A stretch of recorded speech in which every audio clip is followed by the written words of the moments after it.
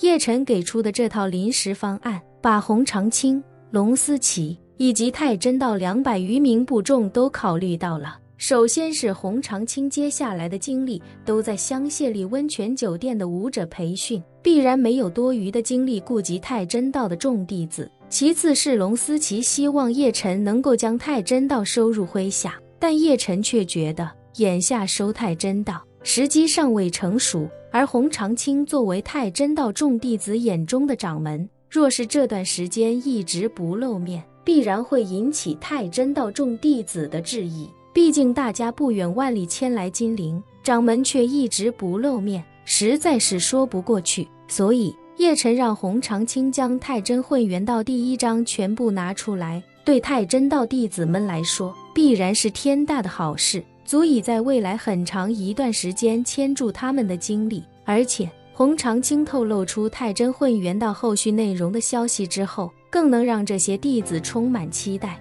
如此一来，无论是洪长青还是龙思琪，都不用再为如何安抚太真道弟子绞尽脑汁。洪长青可以好好在这里专心教授武道，而龙思琪两边穿插，不但能从洪长青这里有所收获，还能通过转授给太真道弟子来增强自己在太真道的威信。如此一来，用不了多长时间，太真道的军心会逐渐稳定，龙思琪的掌控力也会逐步增强。到那时，洪长青再当着所有弟子的面，正式将掌门之位传给龙思琪，一切便都水到渠成了。洪长青也算得上是老谋深算，听叶辰说完，便知道叶辰的解决方案堪称一箭三雕，挑不出任何纰漏。而龙思琪也没想到叶辰竟然愿意让自己参加香榭丽的武道培训，心中自然也是感激无比。虽说叶辰暂时还未正式表态，表明愿将太真道收入麾下，但起码已经为太真道做了前期安排，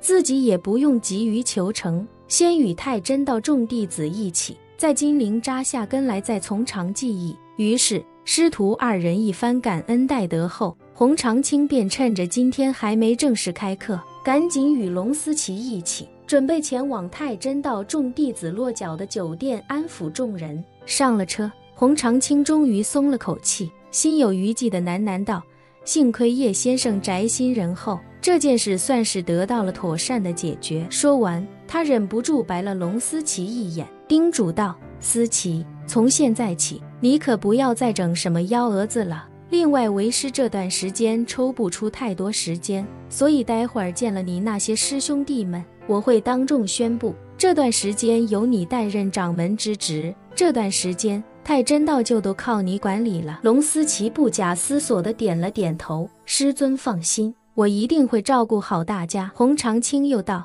这次的武道培训时间大概在半年左右，半年时间也足够大家适应金陵这个新环境，同时适应你这个代掌门，到时候我便正式将掌门传给你，你说什么都不能再拒绝了。说着，洪长青不待龙思琪表态，又补充一句：对了，药鼎的事情今后也不要再提了，这件事就烂在肚子里。龙思琪如今也不再纠结药鼎的事情，于是毫不犹豫地答应下来，道：师尊放心，药鼎的事情从今往后思琪不会再提。洪长青终于松了口气，只要龙思琪愿意帮助自己守住药鼎的秘密，那自己也就不会成为太真道的罪人，最起码不会成为公开的罪人。放松下来的洪长青看向龙思琪，自我安慰般说道：思琪，为师觉得药鼎现如今到了叶大师手中，对你我对太真道其实是件好事。别的不说，单就这太真混元道的后续内容，就比那药鼎贵重得多，更不用说将来叶大师有可能带给我们的机缘了。你觉得呢？龙思琪沉默片刻，轻轻点了点头，认真道：那药鼎在太真道手中传承上千年，也不曾帮助太真道培养出一位真正意义上的武道高手，想来也并无大用，亦或者是在太真道手中发挥不出真正的功效。反观叶先生那天只是向我体内注入些许无法用语言描述的特殊力量，便能直接将我所有经脉全部打通，单从这一点就能看得出叶先生的实力比太真道上1000年来的祖师爷们要强出不知多少个档次。是，洪长青感叹道，你这么一说，为师心里就舒坦多了。如叶辰所料，当洪长青向太真道弟子公开太真混元道第1章全部内容的时候，整个太真道都欣喜若狂。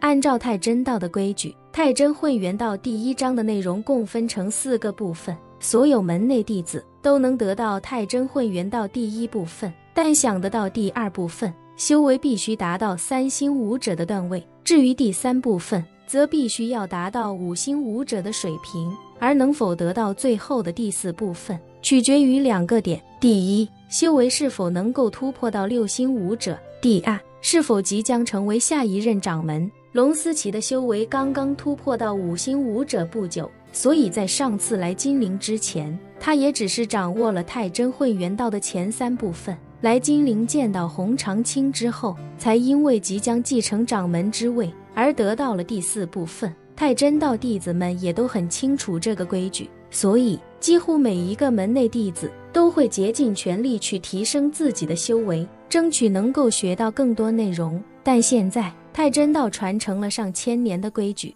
一下子便被洪长青所打破。他直接将所有内容全部公开，并且告诉所有人，他正在整理自己偶然间得到的太真混元道第2章内容。这话一出，又给了太真道弟子更大的动力，而大家也都理所当然地以为这就是洪长青让龙思琪带着掌门信物将他们从美国迁到金陵来的根本原因。于是之前的所有疑惑、不解，甚至心里的不满和不情愿，都在这一刻烟消云散。紧接着洪长青又顺水推舟地告诉众人，自己因为要潜心研究后面的内容，所以这段时间没有多余的精力顾及门派事务，所以便由龙思琪担任代掌门一职，全权负责太真道大小事务。由于龙思琪本就是洪长青的亲传大弟子，是早就指定的掌门继承人，所以由他来担任代掌门，大家自然也没有任何意见。更何况大家在金陵的衣食住行、日常用度还全靠龙思琪的家族提供，所以大家对他来代管门派也都心服口服。眼见太真道的问题暂时得到了解决，洪长青也放下心来，准备返回香榭丽酒店，开始为明天的授课做最后的准备。就在龙思琪准备驱车送洪长青回去的时候，洪长青忽然接到叶辰外婆打来的电话。洪长青连忙接通，恭敬地问道，安老夫人，您怎么忽然想起给洪某打电话？叶辰的外婆开口道，洪天师，重秋近日安排管家在金陵物色了一处房产，安家已经准备近日便启程前往金陵，所以我想请你帮忙看看这处房产的风水如何，不知洪天师有没有时间？洪长青连忙说道，有时间有时间，安老夫人打算什么时候过来？叶辰的外婆说道，就这几日吧，落脚的地方若是没问题，可能随时都会过去，所以就有劳洪天师帮忙了。洪长青不假思索地说道，没问题，老夫人，您把地址给洪某吧，洪某这就过去。本期视频结束，欢迎订阅我的频道，这样就不会错过精彩内容。